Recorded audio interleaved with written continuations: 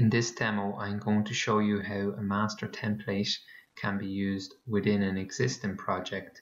For example, if you are working as part of a BIM workflow and are using multiple versions of a Revit model, the master template tool can be used then to speed up your work within the virtual environment. I am now going to show you how to use the master templates tool on multiple versions of a VE model. So to demonstrate this, I'm going to use the two-story building based in Glasgow, and I'm going to assume that this model was imported originally into the VE software using Revit. So to show you what that would look like in Revit, I'm going to jump into Revit here. So what you're seeing now is version 1 of the two-story building in Glasgow, just to show you what that looks like in 3D. We can see the model here. So on the original version of the Revit model, version 1, we can see on the first floor plan that the plan is very open plan, and there's not many cellular office spaces. So on version 2 then of the Revit model, the first floor plan is much more cellularized. We can see a number of cellular offices have been added. So just to show you version 1 and version 2. Similar changes were made to the ground floor. So in order to use these Revit models within the VE software, you first need to export GBXML files. That's very simple to do. So I'm just going to call this Glasgow building version 1. So this is a GBXML file of the first version of the Revit model.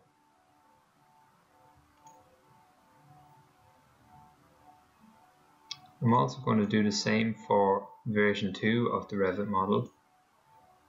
You can export GBXML. Click next. So I'm just going to save this version 2 of the Revit model as Glasgow building v2.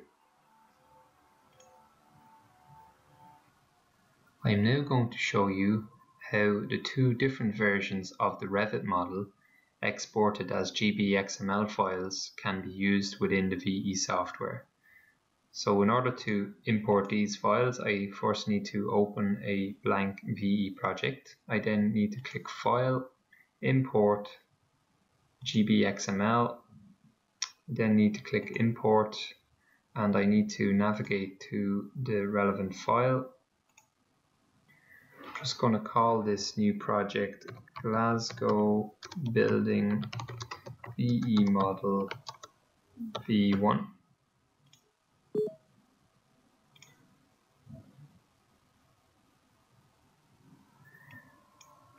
See, I have some options here now in the Set Model Properties window. The first thing I need to do, the first step, I need to check the model to make sure everything's okay.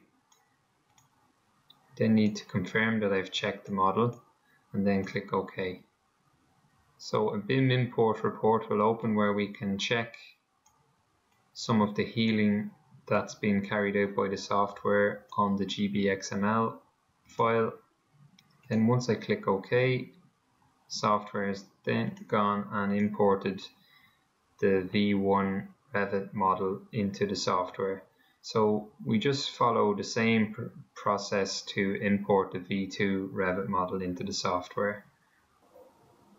I have now successfully imported the V1 and V2 versions of the Revit model into the VE software. So you can see the V1 Revit model here and the V2 Revit model imported into the VE software. So I've just imported these two models. So now I'm going to go through the process of showing you how to export a master template, and then I'm going to assign data to the V2 Revit model. So this V1 Revit model that was imported into the software, I've went ahead and assigned some data to this model. So I'm just going to refer to this now as Glasgow Building version 1. So this particular model has, like we've seen before earlier in the demo, I've assigned the same thermal templates which have the same data associated with them. I've also assigned the same constructions to this particular VE model.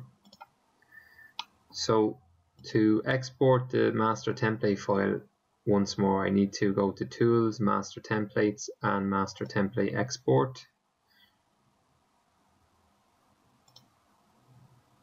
I'm going to export a .tpl file and give it a memorable name here.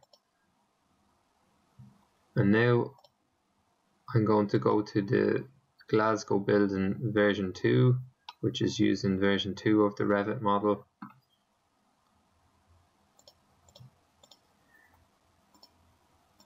And this particular model has no thermal template data in it.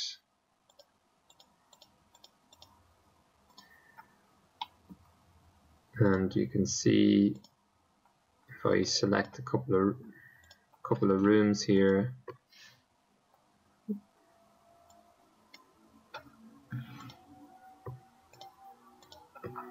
show you that these rooms have no data assigned. Well, they actually have a default thermal template assigned, but that has no internal gains, no air exchanges, and just a main system default. So it's the same procedure again if I want to assign data using a master template to this blank VE model. Just go to Master Templates, Master Template Wizard. I need to open the TPL file or the master template. And now I'm going to import and assign data. Just to recap, this will import all template model data of the desired types to your model. Imported data will be assigned to auto-matched rooms. I'm going to use the room name matching precedence once more. I can view the current the room names in the source model, which is the V1 Glasgow Building. Just click next. The software is gone and matched the current room names in the V2 model to the matched room names which are taken from the source model. And if I just go to the first floor where I've added in a number of new cellular offices, we will see that they have been matched to similar cellular offices in the V1 VE model. It looks like the data that's going to be imported and assigned looks okay. I'm just going to also click construction templates and then click next. Here's a summary of the changes that are going to be made to the V2 VE model. And lastly, the data is going to be assigned. So I'm just going to click start, quickly goes through that.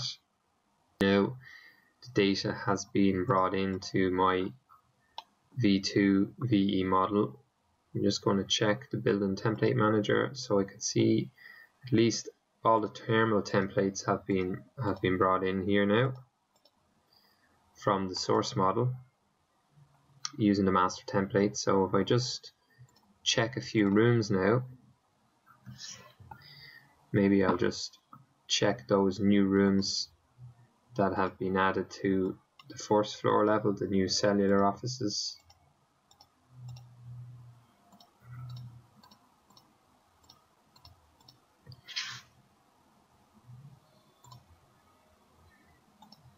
So I can see that these rooms have been assigned the correct thermal template. So cellular offices have been assigned the office cellular thermal template, and the meeting rooms have been assigned the thermal template meeting room, and they've also been assigned the data associated with those thermal templates.